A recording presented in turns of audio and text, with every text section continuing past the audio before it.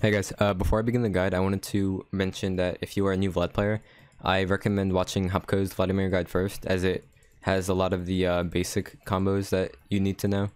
And this is more of an advanced guide that introduces a lot of new mechanics, such as input buffering, which I'll be explaining in the video.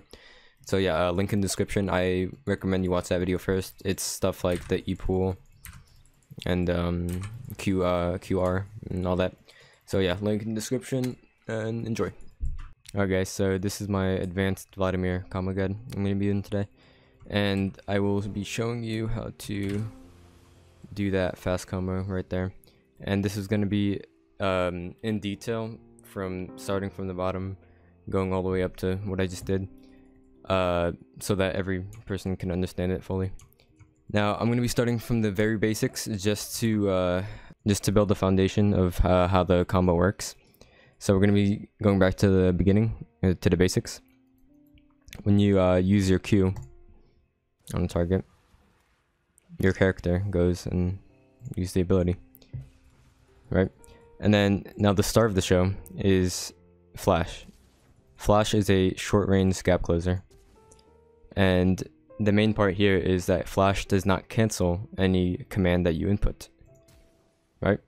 So to get to the point, if I use Q on a target dummy and then I flash in between it, it will not cancel the Q, and then as soon as I get in range to cast Q, it'll cast the Q immediately as soon as I get into range, like that, rather than, you know, flashing and then Qing, because that gives people time to flash or react. Alright, next up, we have E-flash. Every Vladimir main knows this combo, you know, flash like this. And if you play Vlad, you might be flashing and doing that, which is fine because you get all the damage in, except it's, you know, susceptible to people flashing away from it. So similarly to what I just showed you a minute ago, you can input buffer your Q and then use flash to gap close, so like that, and I got all the damage in. So hold E, input Q, and yeah, and since it casts the damage at the same time and it's that fast, it'll actually combine the damage into one number, which is interesting. Alright, now the combo, the ulti flash combo, I watched Elite 500's guide, and he said you get preferably double stack Q, you hold E, you flash, and then, you know, you cast ulti, and then you just do it really fast. But for me, I can't really do that as quickly, so I like to use the input buffering method I just showed you guys. So you start by getting double stack Q, and there you go. Now that was a lot to take in, so I'm going to be showing you how I did that.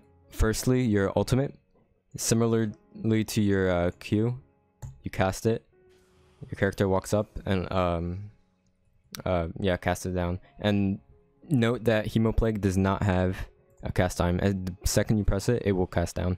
Same thing with Flash. So if you cast Q, or if you cast ulti on a target that's too far away, but then you immediately flash, it will cast ulti the instant second that you do flash. So we can combine this with our other knowledge that we learned by holding E, casting, R, and then flashing. And then we combine this with our Q, and then we Q right after. That's the hard part.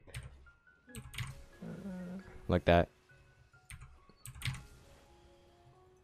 And then you just add an ignite, or you just have to add an ignite if you want to go in for the solo kill, and then eventually you can get faster at it. In my opinion, this combo is harder to do than Gangplank's one part or Phantom Barrel, and I've been a Gangplank main for a while, so I would practice it heavily a lot. Another thing to note is that I would highly suggest you only use this to snowball lanes, to get kills onto your lane and then snowball. If you're in like a 30-minute, you know, team fight, and it all depends on, you know, whether you get the combo, it's okay to flash, and then you don't need to use this mechanic to in like late game team fights. This is only to get you ahead in lane, in my opinion. And yeah, that's pretty much all I have today. I do have some clips that I can put at the end of the video in a second for my Twitch stream. I'm trying to live stream more often, and my goal right now is to reach Master Tier by the end of the season. And yeah, links and everything will be in the description.